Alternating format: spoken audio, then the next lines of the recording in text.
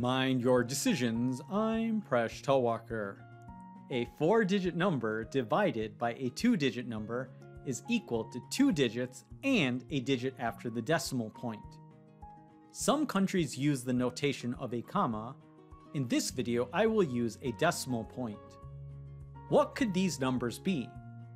Let me give a little bit more information. These are the steps of a simple long division. From this limited information, you are to solve for all of the blank spaces. It seems impossible, but it's not. The problem was reported by Sora News 24 with the headline, "Can you solve this crazy difficult, super satisfying math puzzle from a Japanese middle schooler?" They credit the Twitter account @@_carbuncle, and it was said to have been created by a student who's 12 or 13 years old. I thank everyone who sent me the problem, including Sagar Shalar, Nipun, Aryan, Michael, Rishav, and @BlackWolfHowler. I highly encourage you give this problem a try. It is difficult, but it is super satisfying to figure out. Pause the video if you'd like to give it a try, and when you're ready, keep watching to learn how to solve this problem.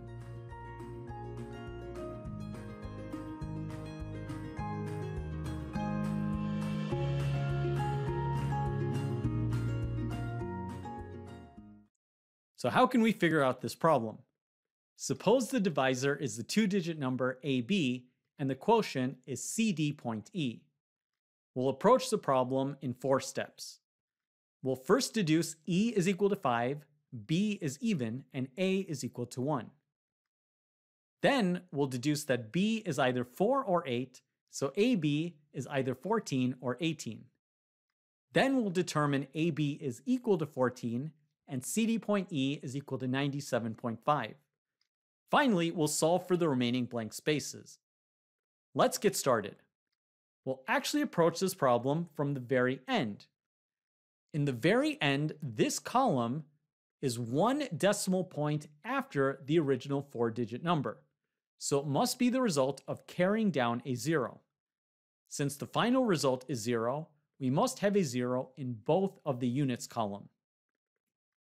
Now, this final step is the result of multiplying AB by E. This means ABE is a multiple of 10, which means B multiplied by E is a 2-digit multiple of 10. Naturally, E cannot be equal to 0, because if the quotient was a whole number, we wouldn't need anything after the decimal point. So what are the possibilities for B and E? One case is that B is equal to 0, and then E could be any digit. The other possibilities will all involve 1 factor of 2 and 1 factor of 5 in order to get a multiple of 10. Now, it looks like we haven't really done much because we still have a lot of possibilities. But we're going to use one more observation. Consider the first step where we have AB multiplied by C is equal to a 3-digit number ending in 6. This means B multiplied by C must end in a 6. Therefore, B cannot be equal to 5. A number that ends in 5 will always have multiples that end in 5 or 0. Similarly, B cannot be equal to 0 because multiples will then end in 0. And we need B multiplied by C to end in 6. We'll combine this with our list. Since B cannot be equal to 5, we'll eliminate all of these possibilities. Since B cannot be equal to 0, we'll eliminate this possibility. So we're left with the following 4 options. In all cases, E is equal to 5.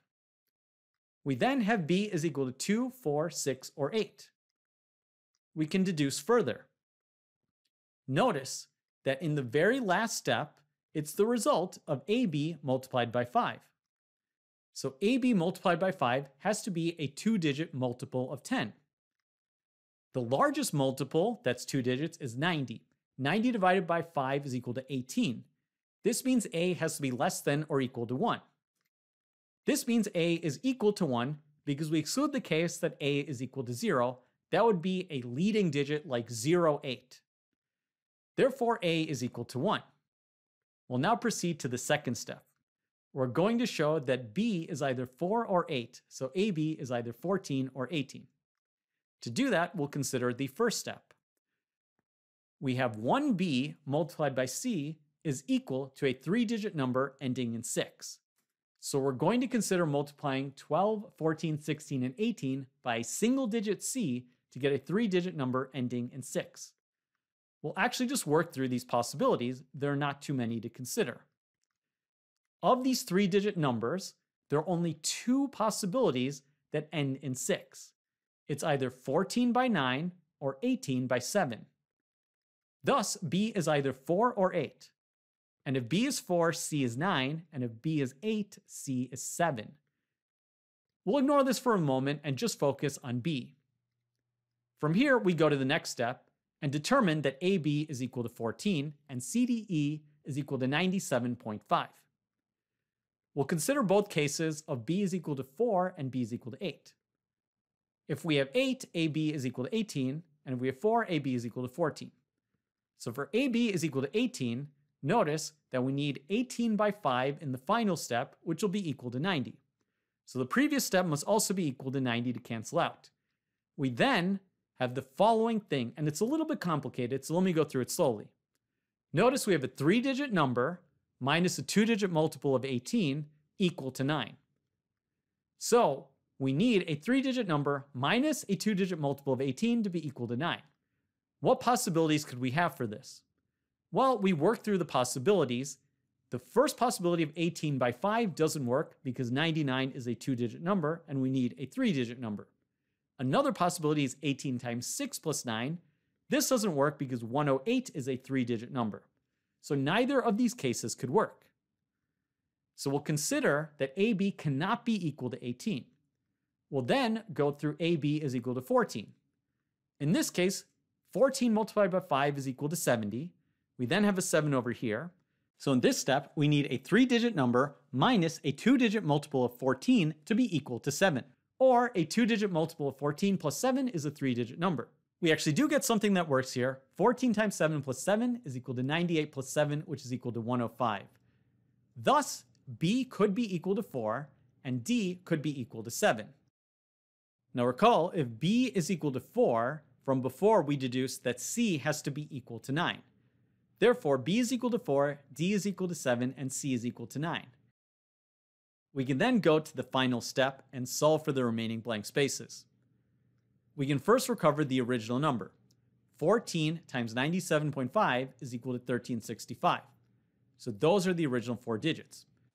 To get the final 3 digits, we subtract 126 from 136 to get 10. We then carry down the 5 and we filled the remaining blank spot. That's the answer to this puzzle, and it's the only answer. What an amazing problem. Thanks for making Mind Your Decisions one of the best channels on YouTube. As always, thanks for watching and thanks for your support.